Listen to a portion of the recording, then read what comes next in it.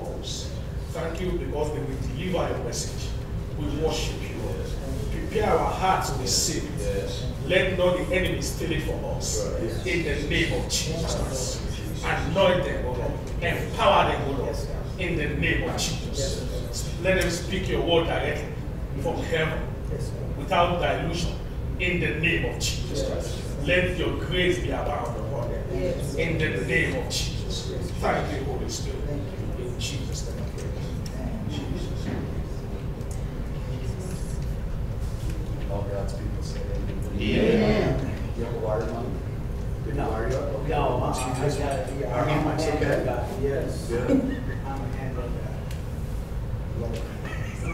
Amen. Well, I want to, before we do anything, I want to honor your pastors. It's so awesome. We went to this breakfast. I knew Paula and Leo. They preached at our church. We've been knowing Leo for a long time, 21 years.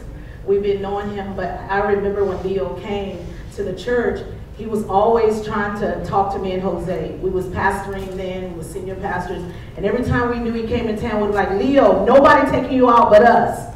He was like, I'm looking for Jose and Angela. So we was his girl and his guy before he even knew Paula. So we used to hang out with Leo, and you know, they invited us a year ago to come to the Word Day, and during this time, we was in California again. We was preaching out in California, and we was like, oh, yo, we forgot to put the date down, and we overbooked, and we couldn't come. But I remember, I said, you know what? We're going to make sure we put you on the calendar, and we will not overbook the next one. So this last time, we didn't overbook, and we had just got off the road, and not even a day, we took off, and we came to the Word Day. And so when we walked in, it's so crazy. And you have to hear what your pastor said. We were supposed to come Saturday. And Paula and Leo said, no, I want you to come Friday to the breakfast. I'm like, babe, we just got off. Let me get a day or two of rest, and then we'll go. And Paula said, no, just come to the breakfast. I said, okay, we'll just go. So we got up at 4 o'clock in the morning, 4 a.m. No, we left at 4 a.m. I think I was up at 2 because I had to get my stuff packed because I was still laid out. So I got up and I said, you know what, God, we're just gonna go to the breakfast. I want to meet some new people. That in my mind, I'm always saying this, no matter where I go, in the grocery store or Walmart, I'm always telling myself, when I go in the grocery store to go buy a pack of meat, I'm gonna meet somebody in line and I'm gonna tell them about Jesus, some kind of story. So I'm just thinking. So I go, okay, I want to go to this breakfast and I want to meet new people. Not thinking. We was gonna sit at the table with your pastors. And right away, they got up to go get their food. And I told my husband, I said, babe, I think we're going to preach at their church. Didn't know nothing about them. You're gonna figure out who we are in a little bit.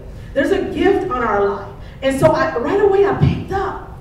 I said, I think I'm going to preach at their church. It's something about them. And we began to sit and talk. And my husband and your pastor just kicked it like they've been knowing each other for years. Like, I mean, they was talking about all kinds of stuff. And then Luelle, his wife, comes over.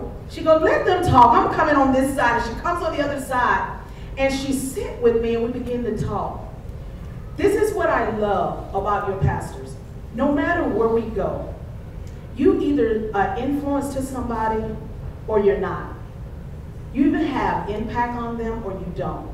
And it doesn't matter where you're from or who you are. The love of Jesus draws people together. The Spirit of God draws one another. I couldn't come here unless your pastor invited me because I don't know nobody else. It's the Spirit of God that's inside of us that draws us, the love of God. And so it was a connection with them at the breakfast. I didn't know nobody at the breakfast. Nobody else sit at the table and talk but them to us. Paul and Leo was at the other table. I'm like, okay, I got new friends. See you later. Bye, Paul. Bye, Leo. But these guys, they loved on us. They talked to us the whole time. And inside of me, I'm like, wow, this is amazing. And from that day, from Friday to Saturday, the work it was awesome. And God was doing great things. And then we connected again and again and again. And I just want to say to you guys, you might be a small church. Listen to me. The Bible says when 2 or 3 are gathered, just come together, just listen, just gather. Jesus said, I'm in the midst. I'm there. You don't need the mega. I don't need 25, 24 people. Just 2 or 3 of you. Just come together. And the first thing you guys did was worship. Worship was amazing. We don't need service. We just needed worship. And God knew if he can cause worship to come down, then his spirit can just flow high and want God's healing, his mercy, his grace. And again, I just want to thank your pastors for having us, giving us the opportunity to come to Springfield. I'm a country girl, even though it doesn't show. I'm from Georgia. It's country, cornbread fed girl and butter beans. That's where I grew up. You know, my husband's a city boy, but I'm a country girl. So when I came to Springfield, I was like, is there a farm and this and that? Because that's what I'm about. So you see my boots? Yeah. That's the deal. But I love it. I like out here in the country. I like it. It's far away. You don't have to worry about the city life. This is a city guy. I'm a country girl. Put me on a horse and I'll take off on the other side of town. That would find me. But I thank you, Jesus. I thank God for this church. So I'm gonna let him take off. But before he takes off, I wanna give you a word. What is your name again? Samuel. Could you come up for a second? When I saw you, when I stepped out of the car, I saw you open the door. And the Lord said, this guy is going to break generations. I saw God placing a mantle on you. You thought you came to America for schooling, but God brought you for an assignment. God's going to cause you to be a barrier breaker. You're going to break things in the spirit that other men couldn't break because you know spiritual warfare. And the Lord is going to position you in a season to come that you're going to begin to pray and doors are going to begin to open. People look at you and they don't know the influence that you carry. They look at you and they see some small man, but in the spirit you carry a warrior spirit. And the Lord said that he's going to bring you into a season that you're going to begin to pray and you're going to cause walls to come down. You're going to change the dynamic of your surrounding. And God said, watch in the next season. Your schooling going to begin to progress. I even see God open a door up for you here in America. There's going to be a strange door. And it's a door that it seems like it might going to close for you, but God said, I'm going to open it for you because there's an assignment for you to do. Sometimes you get foreigners, people come from all different areas from the international, and they come to America for schooling. But they don't know half of the time they come for an assignment. The schooling is what brings them and it draws them, but then God brings them and places a mandate on them. The Lord said the next season of your life, he's going to cause you to surround people around you that are not like you. And the Lord said you're going to begin to speak and prophesy to them. Thus said the Lord. He said the next season, he wants you to go into prayer because he's going to show you some things in the spirit that needs to be broken. He said begin to lift your voice up and see that I'm God. I'm on top of the hill. He said draw near to me as I draw near to you. He said I'm going to cause the dynamic out of your mouth to cause the wind to blow from the north, the south, the east, and the west. The Lord said, I'm going to give you finances above finances. I see finances above finances coming to you. The Lord said the greater days are ahead of you. He said no longer you will be a man of lack, but you will be a man of prosperity. He said you will teach others how to hold on to the riches of God. He said because you know the days when you didn't have, and he said the days that are yet to come, that he's going to fulfill every dream. He said this is your ground of seed of sowing. Is America is a seed of sowing. He said you watch my son. I'm going to position you for all that I have. He said the next 2 years of your life shall be your greater years. He said watch and see. I am God and I will do the expectancy of your heart. He said your heart desire is to lead a people. And he said this is the generation that I'm calling you to. Yes, Lord. I even see your lineage. I see your family.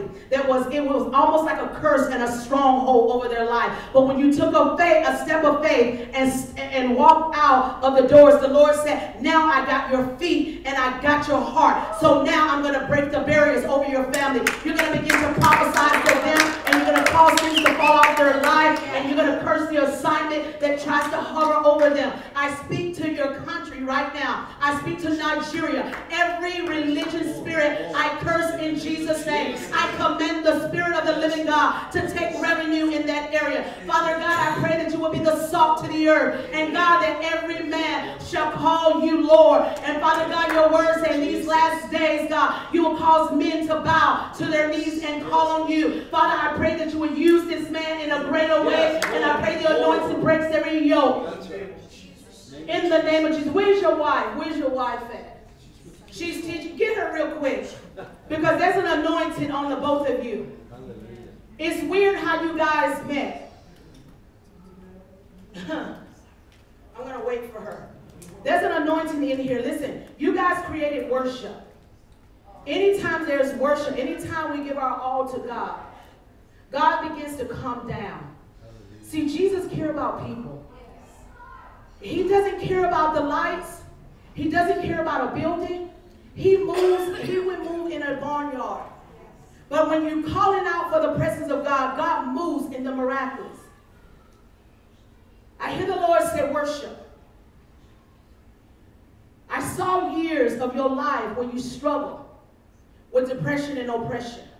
I saw when you thought, will I ever be blessed? And you waited and you waited. Many times you felt like you was the last one. You're the last one. The one that been stepped over. The Lord said, you watch of your days that's going to be great and mighty. He said, your days of worship, you're going to begin to worship and cause a people to come around. And the Lord said, as you worship, your husband is going to begin to pray and lift his hands up and cause curses to fall off of people. He said, in this next season, do not fear. Do not fear. Do not doubt. Because the greater things that I'm yet about to do in your life. You've never seen the very goodness of God like you've seen him before. No eyes have seen, no ears have heard. The Lord said, watch what I'm going to do in your life. He said, these days of depression that tries to come over you, they're going to begin to cease. He said, look at yourself the way he sees you. He said, stop looking around you, but look inside of you. There's a woman inside of you that's ready to roar. And the Lord said, don't hold back your worship in this season. He said, begin to lift your mouth and open up your mouth, that I'm going to give you the words and the songs to sing.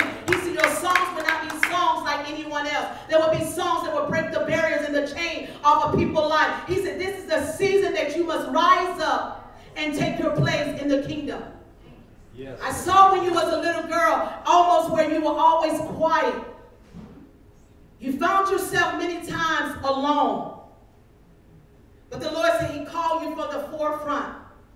This is a season to rise up and come to a place that God can do great and mighty things inside of you. No longer you're going to deal with fear. Today the Lord come and cancel the assignment over your mind and over your heart. The Lord said today he comes to heal the brokenhearted. He said those that are broken before me, I'm close to the brokenhearted. The Lord said he's here to restore everything that the enemy stole from you. He shall give it back to you 100, 1,000-fold. The years that are lost, he said those years that was lost, he's about to give it to you double. Everything that the enemy touched and took from you no longer will be a wedge. I see God peace over you. You're one that steps out of the box. I keep hearing the Lord say she's not ordinary. He said you step out of the box. You do many things different ways, and people don't understand. He said because I made you like that. I made you different. On the outside, other people see something else, but in the inside, you're a warrior. And you go after things that don't look like everybody else. You pick unique things. And the Lord said, because you pick unique things, he's going to give you creative ideas. Ideas that comes from heaven. That when you walk in your time of desperate, God is there for you. Father, I pray right now. I pray for this marriage. Lord, whatever the enemy tries to come against, we curse it in Jesus' name. Lord, you make covenant with marriages. You make covenant. You're a covenant keeper. Lord, I bless them, Father God, Lord, with all that you have. Favor and increase. Favor and increase. Father, I pray that your word come alive, God. Lord, that your word come alive, God, that you will breathe the breath of ruach over them right now. Lord, erase every curse. Erase every curse that tries to hover over them. Let the blessing of the Lord come forth. The greater days are ahead of them. The greater days. Listen, I don't know why. Even to the point of you got questioned, how the heck did this happen? I hear it in the spirit. Lord said, don't worry about how anything happened. It had to happen. Because he's going to break some generational things. He said that you stepped out. He said, watch and see. In 6 years, he's going to do the unimaginable thing that you ever thought he would do. I see 6. God is about to create things for you, miracles for you. Because there's been a long road, but now you have came to a place where you're happy. Amen. And because you're happy, God said, I'm happy. Because the days of old tried to kill you and destroy you. That's right. The Lord said, because you're happy, he breathed his very blessing over you. That's right. And he destroyed the yoke that tries to breathe That's right. death and cause your life to be destroyed. Thank you, Jesus. He says, there's a blessing that is laid in store for you. In Jesus' name. In Jesus' name.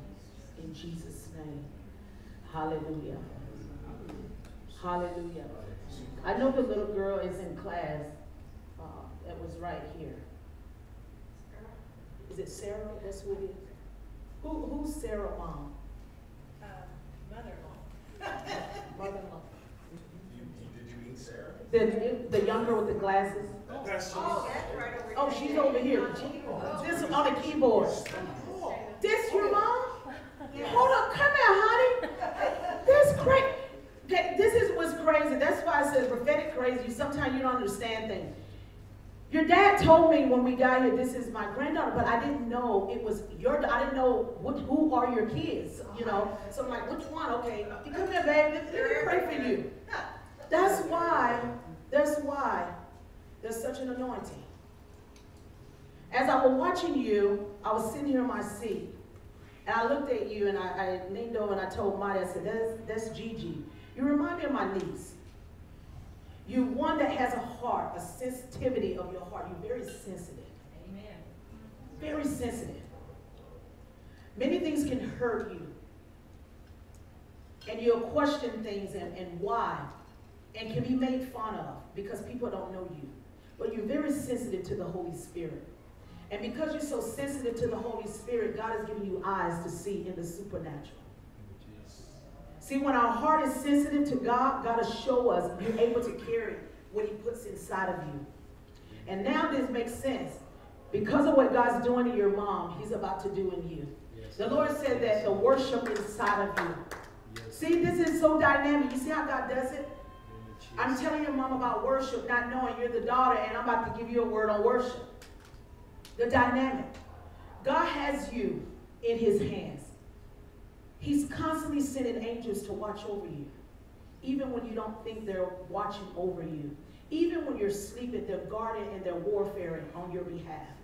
That you cannot have thoughts that will make you mess up and trip up. The Lord said he's going to cover and protect you all the days of your life. He said even when you want to walk away and run away and do things like other kids, the Lord said you won't get far because he'll bring you back. The Lord said he's going to cause you to be separate from the other. He said you will not be like other girls and other kids. He said there's things that you would do that is not like the norm. But he said because by the age of you turn 22, he's going to begin to unveil and he's going to cause you to write your own songs. I see the Lord using you in your gifting and your calling of worship. There's some things in worship you don't understand and you're trying to catch up and figure out. The Lord said the next season he's going to cause your hand to skillfully play and you're going to begin to hear sounds that only heaven brings. He said you watch and see your mouth going to begin to open and songs going to begin to flow. He said he's going to cause you to play in the realm of the spirit because even now you try to figure out the notes and the songs and you're like, oh God, I don't know that song and I need to know this song and I'm trying to figure it out. God.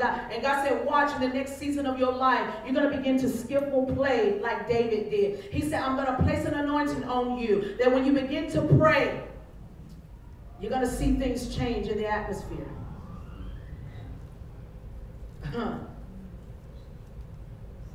I see the Lord mending your heart.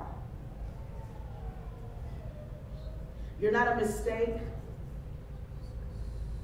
There was some things happened that was out of alignment. The Lord said you're not a mistake, you're a blessing. He said what happened wasn't an accident of you being here. The Lord said what the enemy thought was a mess up, it became God's very blessing to the earth. The enemy tried to come and say you was a mistake, but you're not a mistake nor an accident. The Bible, inside of the Bible said there's no accident or no coincidence with God. Everything is for a purpose and a plan. You're the plan of the Lord, and guess what? God has the very goods for you. Because of you carry the word, the gospel inside of you. Even I see your father. Your father is not even in a place where he can give you the love that he has. Because he can't, God brought another man to you to love and shelter you and protect you. The Lord said he's going to give you a greater father figure, and he's going to unveil the very goodness. I see you going to college and going to school with your degree paid for. The Lord said you're going to be smarter than smart, but he surrounds you around people that can help and push you. He said, look at me. I want you to look. His light shines bright with radiant on your face. There's a glow that comes over you. And that's why God brings fathers to the fatherless. You're looking at a woman right here. My dad was never in my life. Never. When I take never, never. Even still today. So the Lord used me when I got saved. And I went to my dad. And I went to him and I shared my testimony. See, my mom raised 7 kids by herself. Good mom.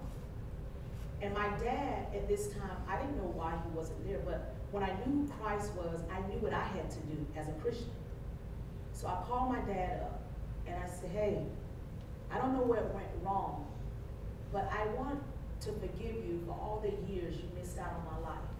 Me, as a young girl, I shouldn't have to call him. He's the father. But I did that because if God was to take him, he can rest to know that his daughter already forgave him. Because I don't know if he gave his life to the Lord and God forgave him already, but I had to release inside of me the goodness of God on him. And because I did that, I was able to pray for him on his dying bed. I went to his house, knocked on the door for the first time in my life, and I said, can I come in? He looked at me, I looked at him, he freaks out, and all he can do is hug me and squeeze me and cry. I said, I don't want no answers. I have no questions. I forgave you for how you walked away from me and my sister. I said, I'm a Christian woman, I preach the gospel all around the world. But how could I preach the gospel and lose you to hell? The minute I put my hand around him, something broke in the spirit. Something began to break. And see, many times our Father is not there. And we don't know why or why they can't do what they do. God knows why. See, had I not forgave him, had not I was birthed, I won't be preaching the gospel today to many young people that are fatherless, that their father walked out. See, there's a lot of families that have their mom and their dad, but there are people out here that don't have a father. I'm one of those. But I would tell you, God has been a good father. Good father. He taught me, he's still teaching me, and I know how to love because of him. That's the same thing I see God placing over you. You're going to share the love of God to people that don't have the things that you wanted. And God's going to show you how to put your arms around those that are hurting and those that are lost and tell them it's okay. God loves me. I have a family. I'm good. You know how you tell them, I'm good. That's what you're going to tell them. I'm good. They're like, oh, really? You're a beautiful woman. You have great, there's so much shut up in you.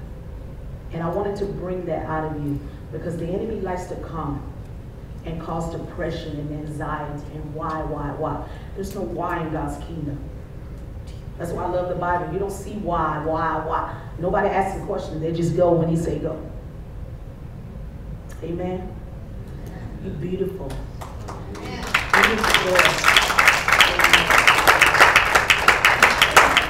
Amen. Thank you, Lord. I'm just going to put this down right here. I know we didn't really introduce ourselves or nothing like that. Amen. But hey, who am I? You know what I'm saying? I thought I was at Wapu, but I guess he took my name. So I guess that's not me no more.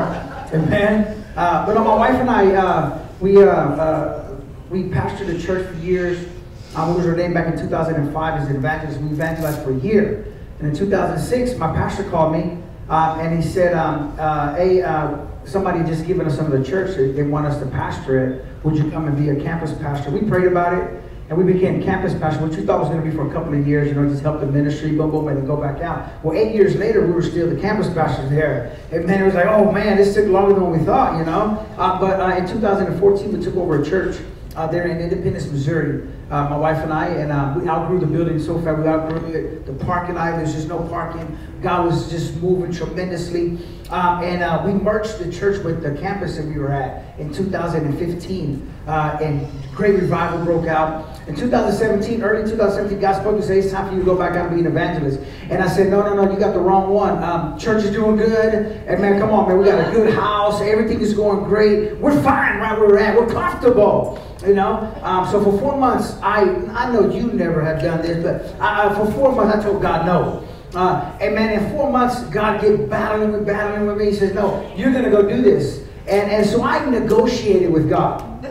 I negotiated with God. I said, God, I'll evangelize and pastor. I'll do both, have the best of both for it, and it's going to be good. I'll pastor church, go preach, come back in, man, it'll be great. And he says, no, you're going to go out and be an evangelist again. And in 2017 of September, we gave up our church.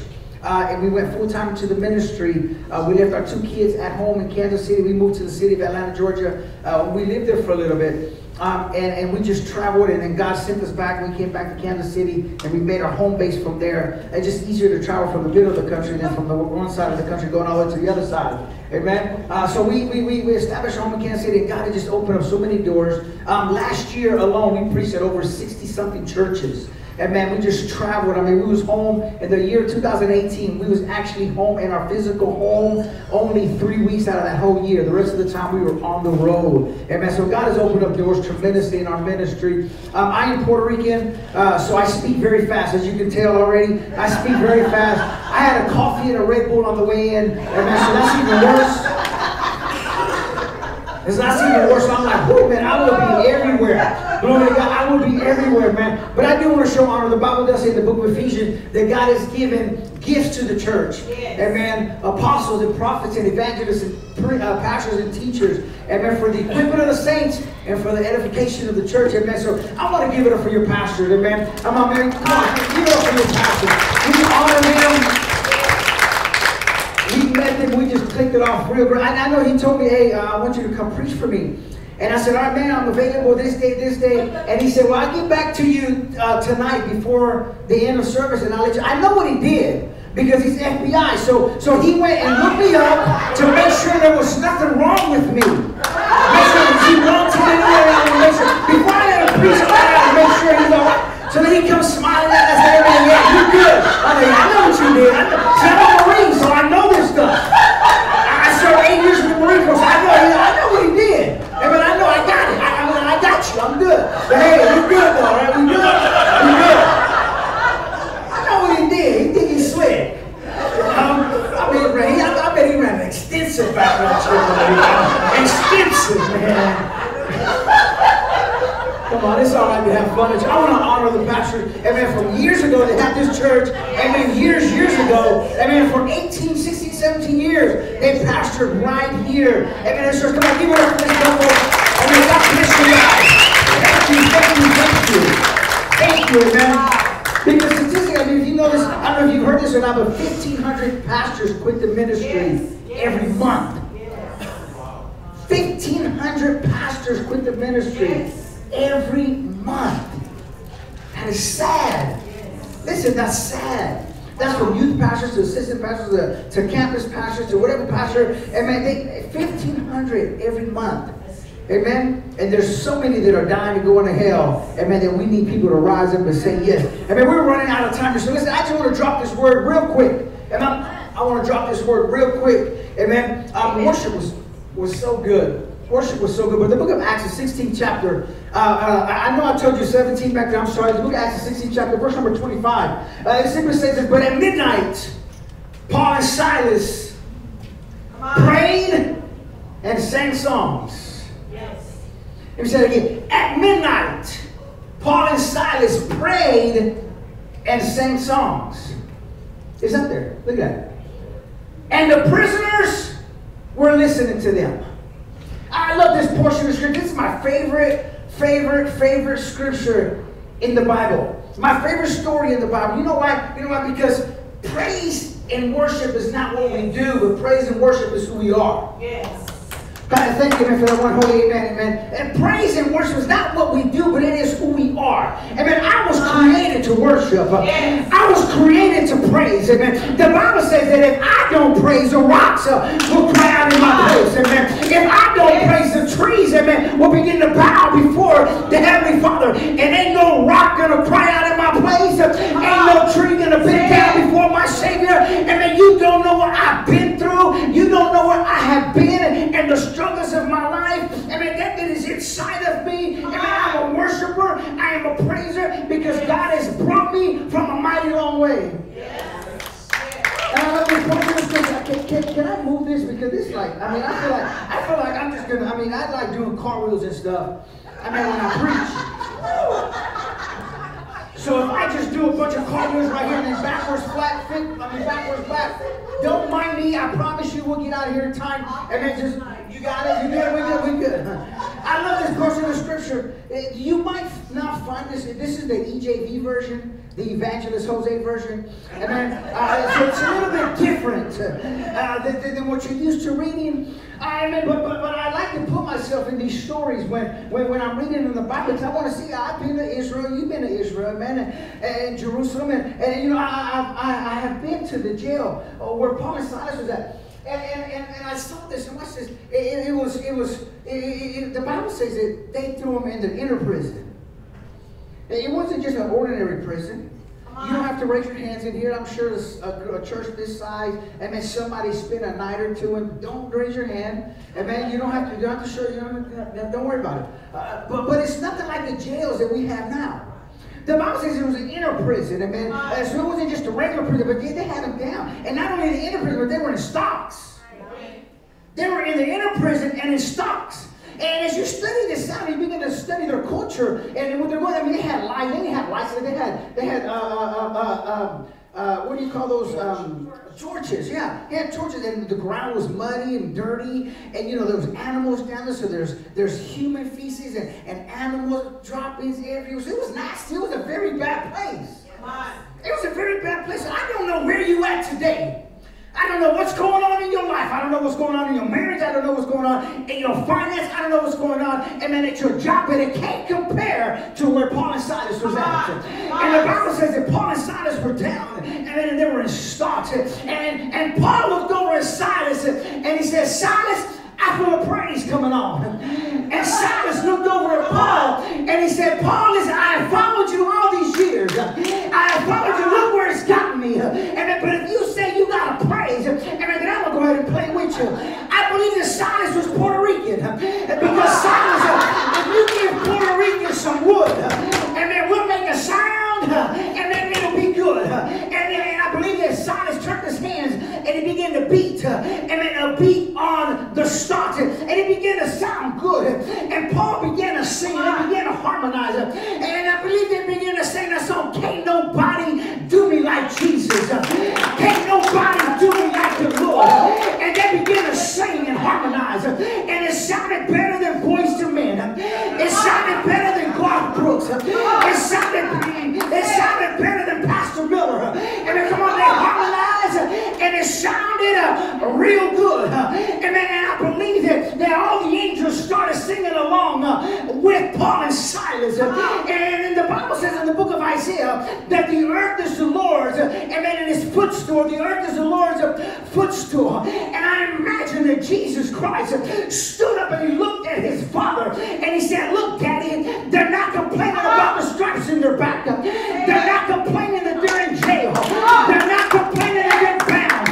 They're not complaining that they don't have no money. They're not complaining that their internet got cut off. They're not complaining that they have no gas in their car. They're not complaining that their marriage is messed up. In everything, they're giving you praise. In the midst of their hurt, in the midst of their setback, in the midst of everything going wrong, they're giving you praise. And I believe God was sitting on the throne, all big and bad as he is, and he began to tap his foot to the beat of the rhythm of the song. And every time he tapped his foot, the Bible says that an earthquake hit the earth, and then everybody's jail cells were open. The stock became free. Don't tell me there's no power in your praise. Don't tell me there's no power in your worship. Don't tell me that your praise can't shift the atmosphere. The Bible says that God dwells, amen, in the worship of his people. My question to you this evening is this: if he dwells in your worship, what are you building for him to praise him or for him to live in? Are you building a shack or are you building a cathedral? In the midst of your hurt, are you giving him little praise or are you giving him a whole lot of praise? I heard somebody say this: if you've gone through a little hell, give him a little praise. But if you've gone through a lot of hell, give him a lot of praise. I've gone through some hell in my life. That's why I can't shut up. I won't be quiet. I'll continue to praise. In the midst of my hurt, I will praise. In the midst of my lack, I will praise. Because God, and it will make the situation turn around for you.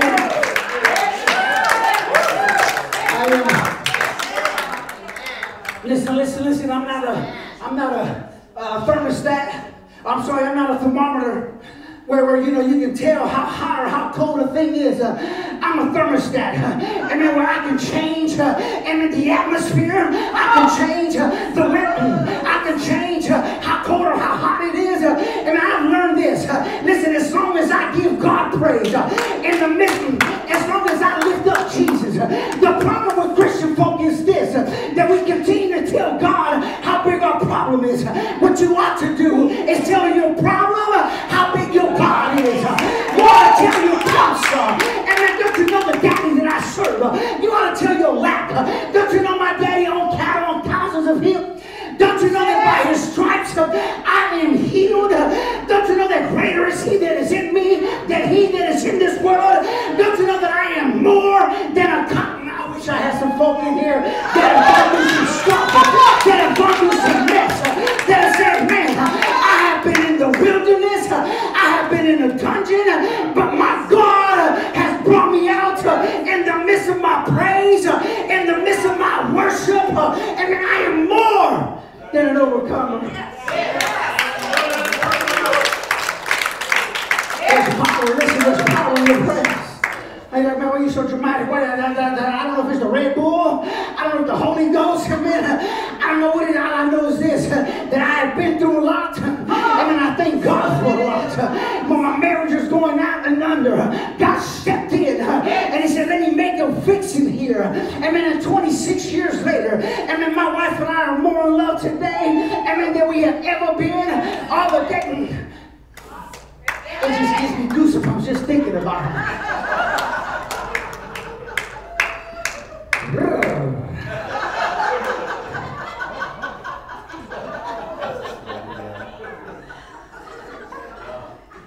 We have gone through some stuff.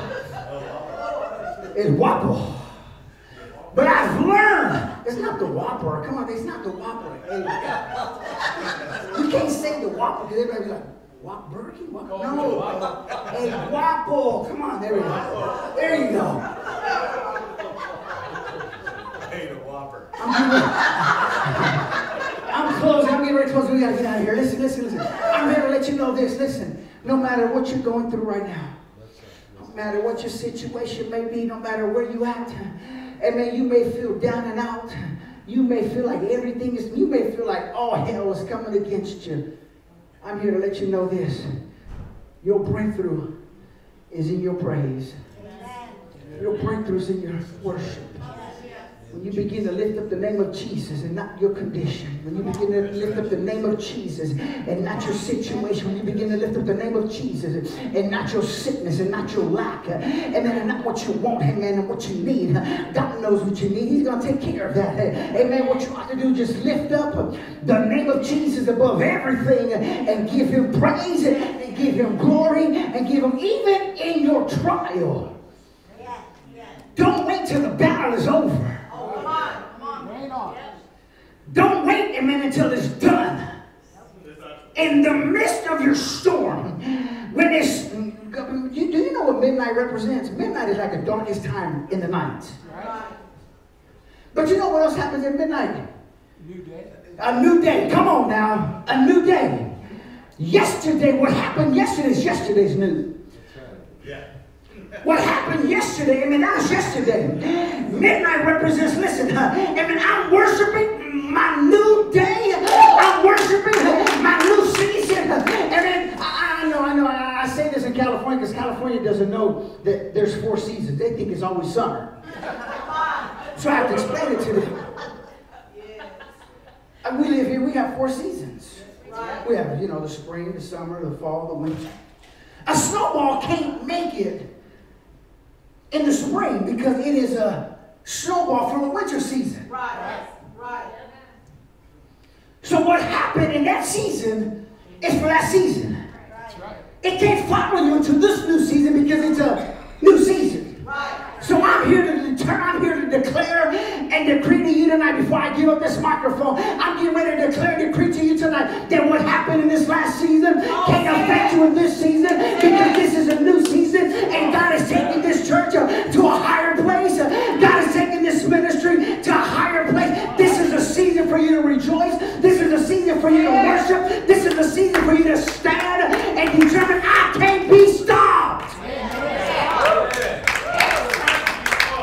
When heaven has a plan for you, you can't be stopped. When heaven called you by name, you can't be stopped. Adversary's going to come, you can't be stopped.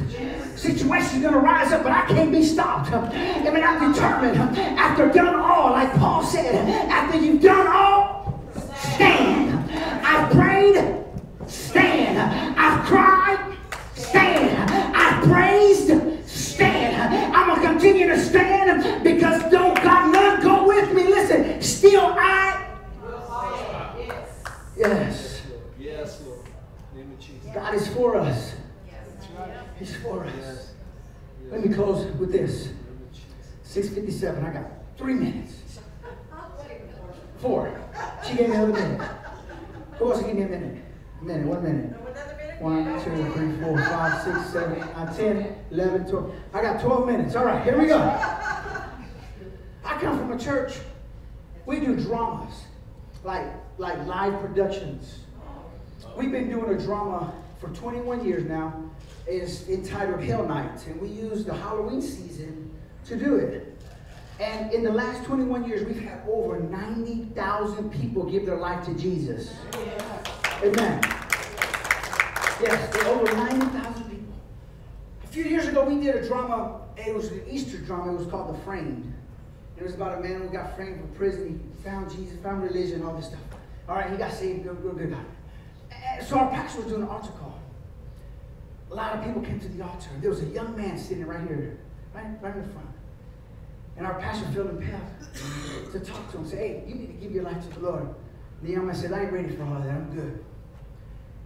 Our pastor finishes the altar call. Many people are coming. He felt, man, I just don't feel right. You need to give your life to the Lord.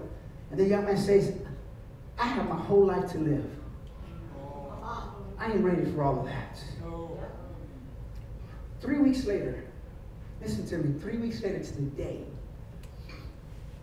he was riding in the backseat of a car. The driver was racing another car, doing 125 miles per hour down the same street he had just told no to God at, in front of the same building. The driver loses control. The curb, front tire hit the curb. The car went airborne, flipped. The young man got ejected out of the back seat. He landed 25 feet away from the accident scene with his body facing up, his face facing the ground, died instantly. listen to me, died instantly. At that moment. I say this every church I go to, I say this story. For two reasons. Number one, the Bible says you're not promised tomorrow. Today is the day of salvation. Your life is but a vapor. It's here 1 second, and it's gone the next. Gone the next. See, that story is very dear to us. That was my nephew. My nephew was 17 years old. 17 years. He just came from prom. A few months before they went to prom. He was getting ready to graduate in another month. He didn't wake up that morning and say, well, this is my last day. I guess I'll go tell my mama bye.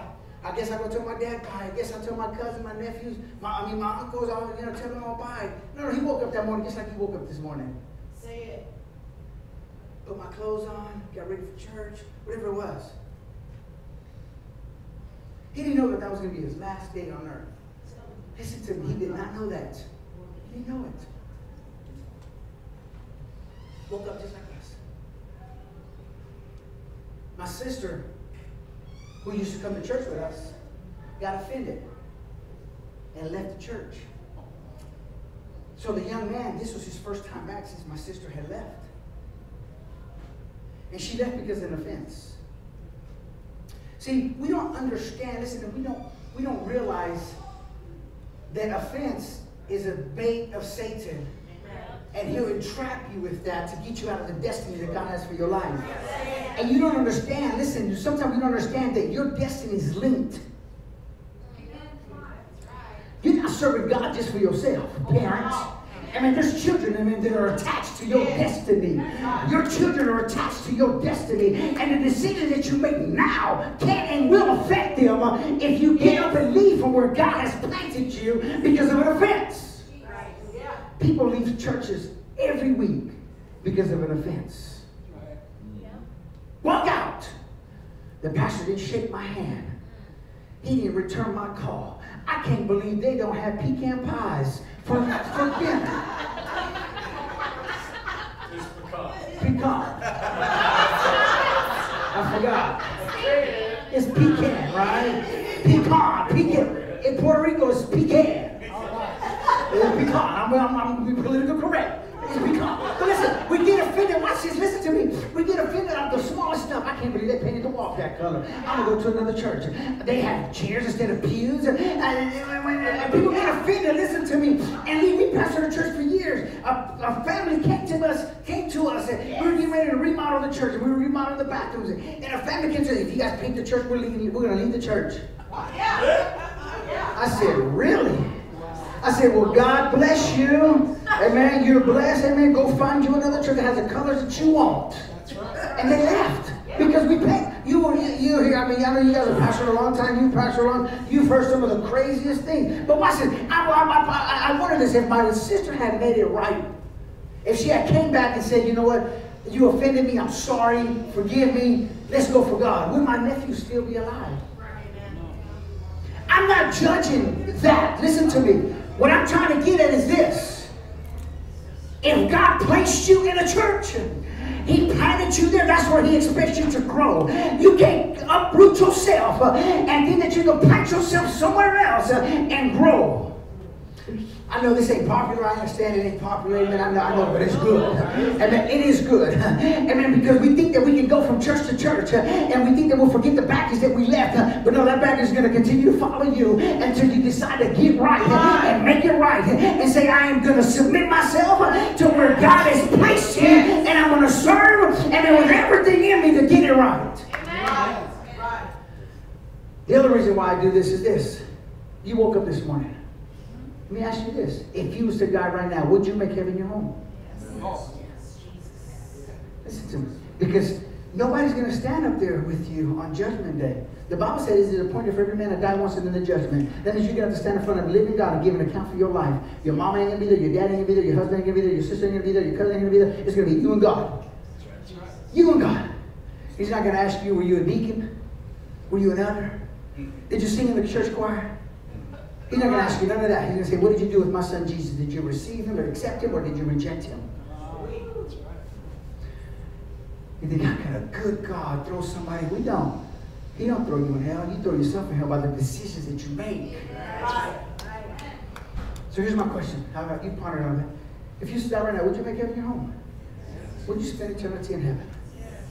Amen? If you don't know, I'd love to pray for you. If you don't, you're like, man, you know what? I don't know. I'm kind of east. You know, I'm kind of in the middle there. I really don't know. I'd love to pray for you. This is not a scare tactic that I use. I'm not. Amen? The Bible says, don't fear him that can take the body, but fear him that can take the body and send your soul into everlasting damnation. So that's when you should fear. So if more preachers would preach on hell, amen. Come on. Because we can believe in a heaven, but we also got to believe that there's a hell. We can believe in the goodness of God, but he is coming back for a church with no spot or blemish. He ain't coming back for a prostitute. Come on. He's not coming back for somebody that's been in and out. He's coming back for a pure, holy church. I love to pray for you. Let you're not saved. You've never given your life to the Lord. Or maybe you serve God, but right now you're not living according to the word of God. I love to pray for you. Let you just lift your hand, put it right back down. I'll see it. God will see it. Anybody else? Anybody else? Anybody? We're all saved? We're all saved. We're all living for Jesus? Amen? Come on, I'm good with that. Listen, I'm good with that. As long as the trumpet sounds right now, we all get caught up and we look down and there's still some people sitting in the pews. Come on. You'll never be able to say, I never knew. Nobody ever told me. Nobody ever told me. You know now. Amen? So before I move on, I'm going to go. I'm going to move it. I'm going to move it. Amen? We're good? Amen. All good? All good? We good? Young ladies, y'all cool? Y'all cool? We good? We good? All right. Hey, I'm just doing it. I'm going for it. Come on. Just going for it. We've got a few more minutes, and this is what we're going to do. And I know we take communion. Take communion. I love communion.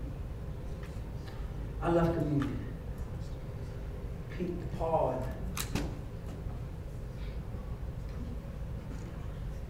and the disciples were sitting with Jesus right before he was going to be betrayed. He was being given up. He had his last supper. He got a piece of bread and he broke it. And he said, this is my body. It will be broken for you. Watch this. Watch this. It's my body that will be broken for you. This is the body of Christ. A man that lived 33 and a half years on earth sinless.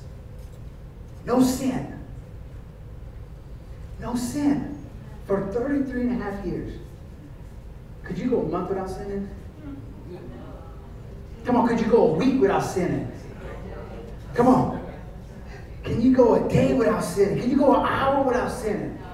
I heard a preacher one time say, he got up there and said, man, God, I pray from now till lunchtime. Let me stay saved from now to lunchtime. And when lunchtime came, he said, God, let me stay saved from now to dinner time. Just from now to dinner time. I mean, let me stay saved. But for 33 and a half years, he didn't. The Bible says his body was broken. Then he took the cup. He took the cup. And he said, this is my blood. Think about that. Innocent blood. Innocent blood. That still has the power today to heal sick. Still has the power today to restore, to redeem. And he said, this is my blood. And he passed around having them drink it.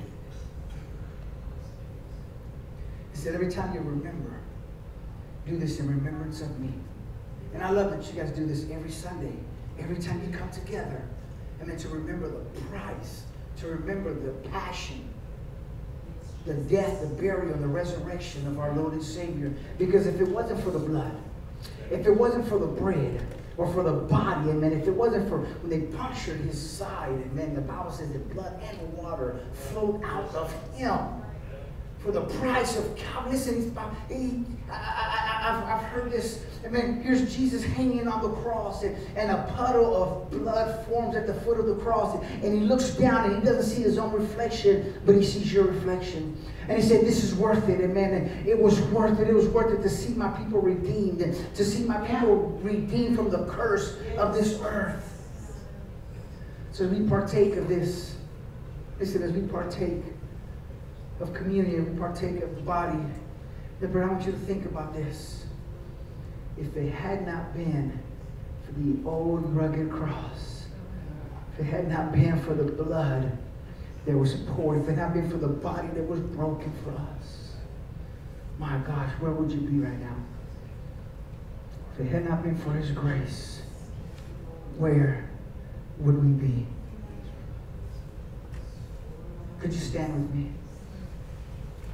Could you stand with me?